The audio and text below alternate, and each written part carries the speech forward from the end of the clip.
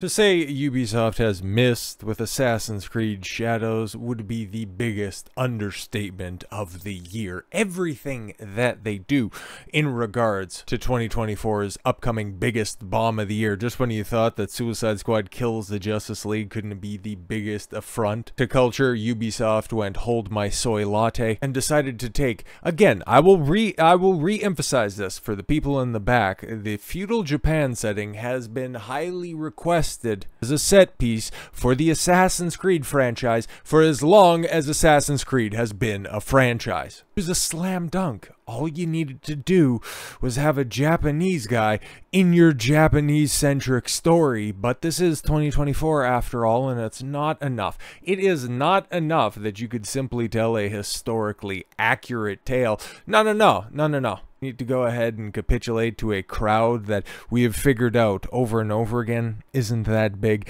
They aren't that supportive at all, but they sure as hell are loud on social media, so you need to appease those freaks because you think that that's going to be your audience. Well, it isn't. How many more examples do we need of this? But Ubisoft thinks, okay, they've got the solution to this, they can go ahead and they can be the ones to right the ship, even though this is the same Ubisoft that thought that they could make Assassin's Creed into the biggest gaming franchise ever, had to walk everything back, put the franchise on ice for a couple of years, and then reboot it to a much smaller audience. So even diving deeper into those personal politics, that's a way to create a masterpiece?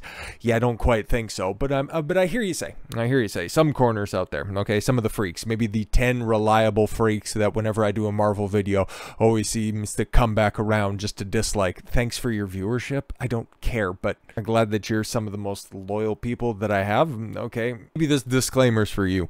Don, you don't know this game is gonna be great. It's gonna be the best thing that Assassin's Creed has done for a long time. You're just hung up because there's a black guy in it, and he was actually there. Yasuke is a historical figure. I was like, yeah, he definitely rhymes with something that sounds like figure. But if you want to get real historical about this, like the Assassin's Creed franchise used to in some form or fashion, he was a sword bearer for Nobunaga. Okay, Emperor Nobunaga during the Feudal Japan era, ripe storytelling purposes. But no, they're gonna go ahead and extrapolate this fringe individual, this as it was described, not in the revisionist history that's out there from the freaks that went and edited the Wikipedia pages on Yasuke, okay, as Nobunaga himself paraded him around, tried to clean his skin because he wouldn't believe that Yasuke was in fact a person of melanin, paraded him around like a novelty. And it's so strange, right? Because this happened some 500-600 years ago. He was a novelty then for Nobunaga, and now in 2024,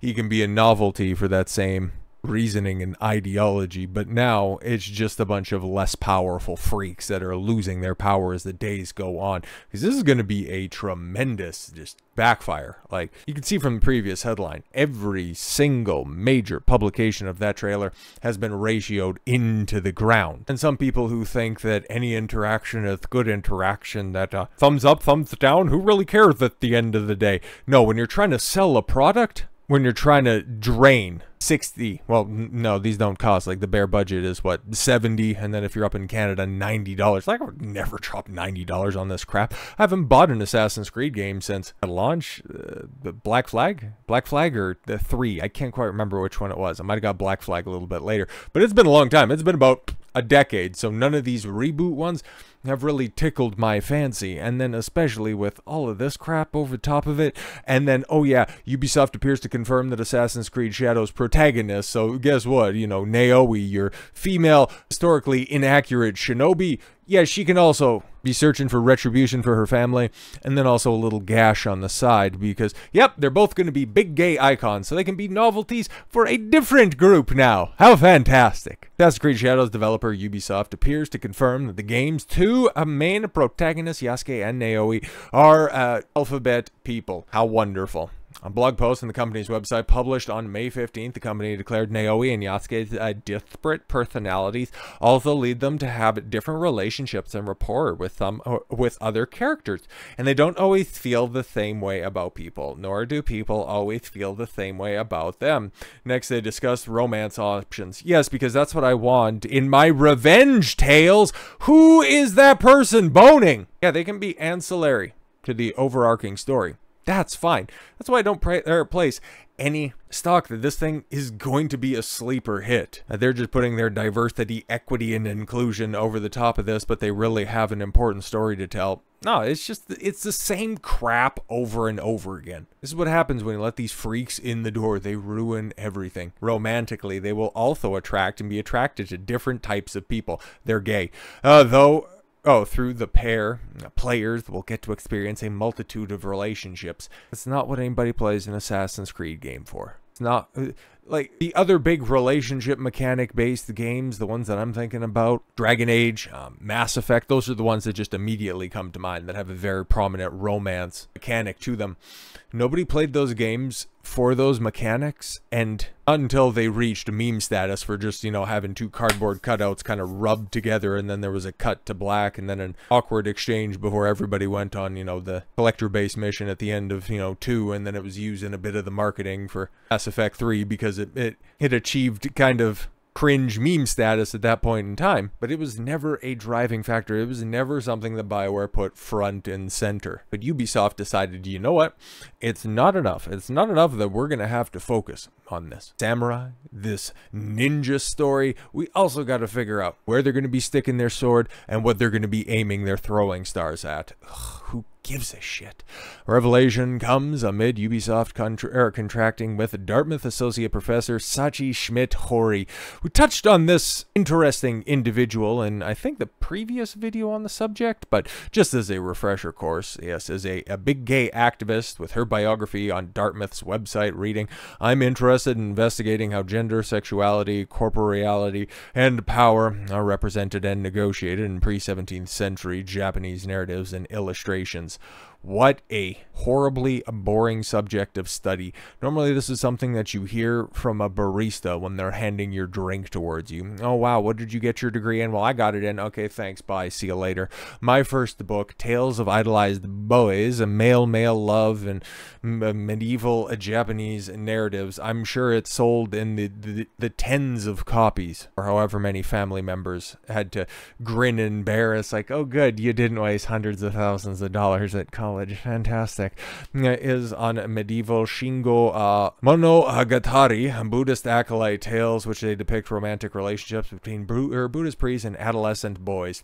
Fantastic stuff. Another activist coming and consulting. That's why even if the gameplay, but this is Ubisoft, so it's just going to be the exact same type of gameplay that they've been shilling out for the past decade and a half. Once they crafted their gameplay loop, and I would argue it was around the time of Assassin's Creed 2 and Far Cry 3 when they were at the top of the gaming industry, and this is a long time ago. They haven't iterated. The only thing that they've done is continue to diminish any hope that they could have with their audience and any prestige that they had within the industry. But hey, I'm sure it resonates extremely well in the journalist class who are still propping this stuff up. Hey guys, you just don't understand. Yasuke's a very important mythological figure in Japan. Just ask the Japanese. Well, not the Japanese. Ask the identify as Japanese types. What's her name? Just go ahead and ask the Sachi Schmidt-Hori. She's the type of Japanese that we want to hear from, not the bigots who don't want the black samurai. But this isn't the only activist, by the way, this freak who's focused on Japan's NAMBLA branch. We're talking about, well, just take a look at the story group that's over there at Ubisoft. Do those look like people that you would trust in the reins to the Ubisoft story?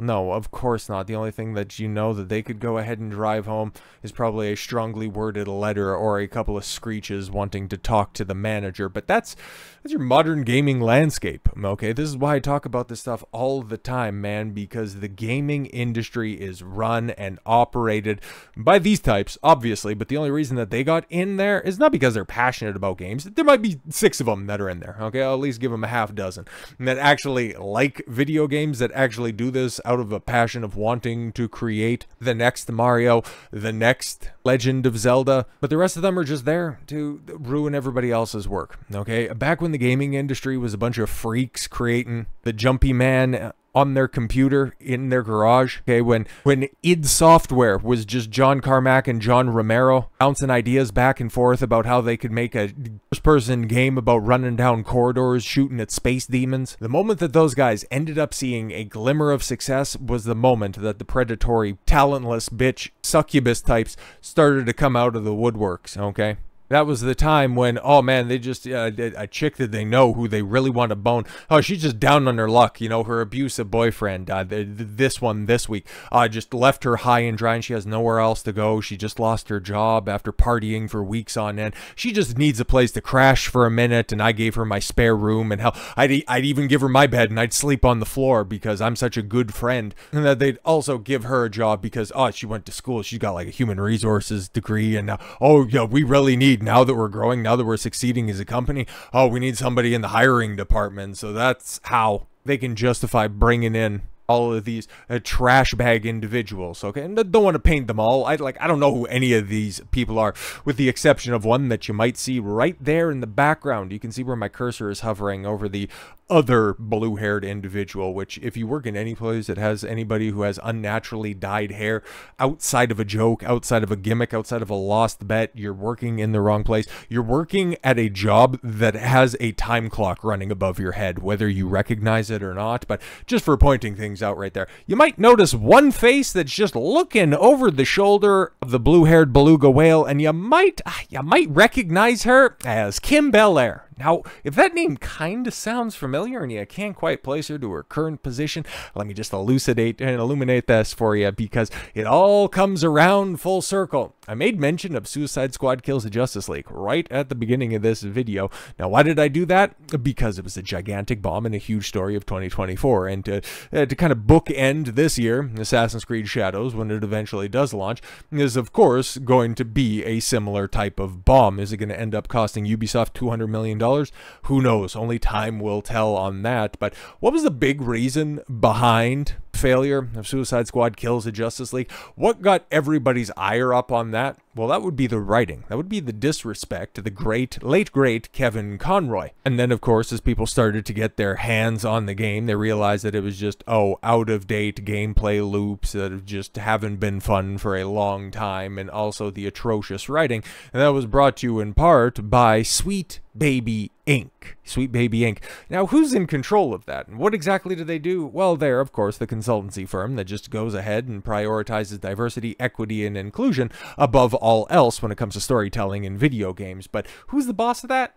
All right, Kim Belair. And what is she doing now? Where else is she working? Over there at Ubisoft. So yeah, Assassin's Creed Shadow is gonna be as bad as you think it's going to be, because all of the same bad actors, well, they're still there. That's why you need to call this stuff out. You might think that all of these woke bros that call everything woke might be the worst thing, and I've called them out a time or two by just simply saying that, you know, by calling everything woke, it's not exactly the most streamlined approach to rectifying the issues in the industry. But if you don't think that woke storytelling, that this room that smells like an open-air clam bake isn't ultimately at the center of the destruction of the AAA games industry, and you think that it's other problems like nickel and dimers up at the top, you know, the fat cat businessmen that just want to try to wring every red cent out of the customer with loot boxes, microtransactions, live service gaming. You can walk and chew gum at the same time. Both of those issues and both of those problems can be true at the same time, and fighting those battles on two fronts. More than willing to hear those grievances. It's stuff that I talk about a lot. But in this specific scenario, you already know that there's a multitude of factors at play as to why Assassin's Creed Shadows is so predatory. You've got the $130 digital premium gold certified platinum deluxe edition, or you can just simply sign up for Ubisoft Plus, the streaming service. That's a big problem. But then again, the Japanese man-boy love consultant, the Sweet Baby Inc. CEO being in the fold on this, yeah, that's another big problem. And that's something that you have to do a little bit of digging in order to figure out is present, and then to call it out. That's ultimately how we fix this nonsense that we found ourselves in. So with all that said, thank you all very much for the gift of your time. I've been Don Consuelo. I want you to follow your gut and get after it. Take care, everyone.